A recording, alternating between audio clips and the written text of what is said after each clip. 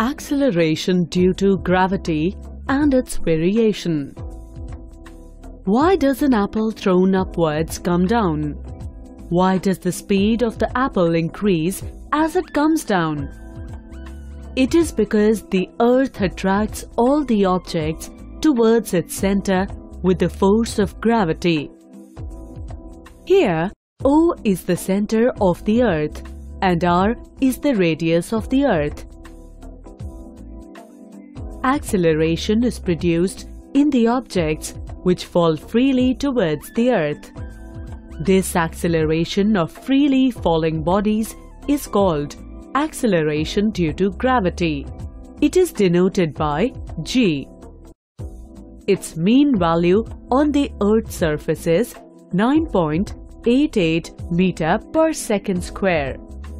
The value of g is taken to be positive when an object falls downward and negative when it moves upward against the Earth's gravity. For this very reason, rain falls in the downward direction.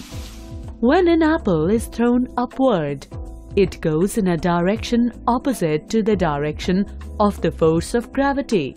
Therefore, it decelerates or slows down. However, when an apple falls down, it moves in the same direction as that of the force of gravity. Therefore, it accelerates. Variation in the value of g with height. Consider a point P at a height h above the Earth's surface. The value of acceleration due to the gravity g' at point P is less than that at the surface of the Earth. It is because the effective radius for this point becomes r plus h. Hence, with an increase in height, the value of g decreases. For example, at the sea level, g' is 9.88 meter per second square. At a height of 8.8 kilometer on the Mount Everest, g' is 9.80 meter per second square. And for a communication satellite, 35,700 kilometer above the Earth's surface, g' is 0.225 meter per second square only. This shows that acceleration due to gravity varies with height.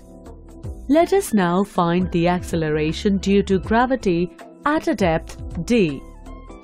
Consider a point Q at the depth d below the Earth's surface.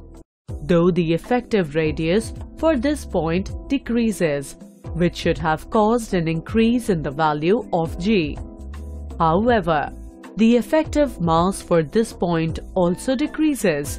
The combined effect of a decrease in the effective radius and mass of the Earth results in a decrease in the value of g. Therefore, at a depth of 2.5 km inside a coal mine, g' is 9.87 meter per second square, while on the seabed 11 km below, g' decreases to 9.86 meter per second square. The value of g increases as one moves from the equator towards the pole. This is because the Earth is not a perfect sphere. It is flattened at the poles. The equatorial radius is 21 km, greater than the radius at the poles. Due to this difference in the radius, the value of g at the poles is greater than that at the equator.